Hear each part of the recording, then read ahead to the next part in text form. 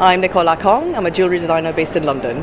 My jewellery is all handmade, and I would describe my aesthetic as being very upmarket, a bit of everyday glam.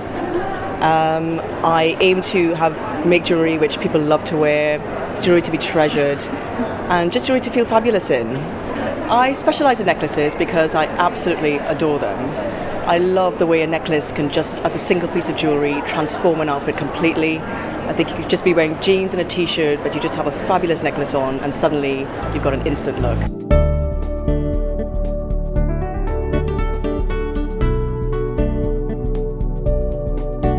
This latest collection is very much inspired by the glamour of Miami Beach. It's quite a sort of beachy but very kind of glamorous and showy place.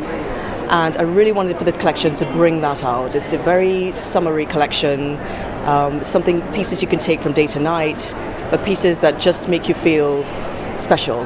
It's got a bit of sparkle, whatever you're wearing, whether you're dressing up or dressing down, it just gives you that bit of lift and really completes your outfit.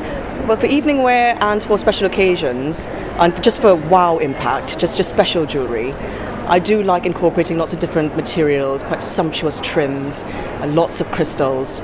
Because I think it's so unusual to find special occasion jewellery which stands out and looks a bit different. The feathers and other trims I source from haberdasheries. I think with my background in sewing, I love spending time in haberdasheries, looking at different trims, and I can just spend all day there. I do make all the pieces myself. They're all completely handmade, with quite a meticulous design process. It didn't take me hours to get to a first design because every single bead, every single component, every single bit of chain I need to hang and to be presented just so.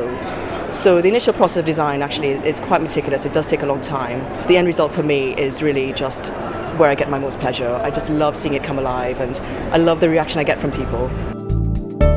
I use a lot of Swarovski crystals because I think it just needs to have that just a right amount of sparkle, right amount of show-stopping glamour. But then I also mix a lot of semi-precious stones. I mean, some of the pieces you can see turquoise, you can see agate or amazonite. So it very much depends on the collection, the colour theme, and the look I'm going for. But they're all semi-precious or Swarovski crystals generally. I think the market that would most appeal to my jewellery would be girls who are probably quite fashion forward. They like having something that looks a little bit different, that will definitely get them noticed. Have people stop and ask them, where did you get that?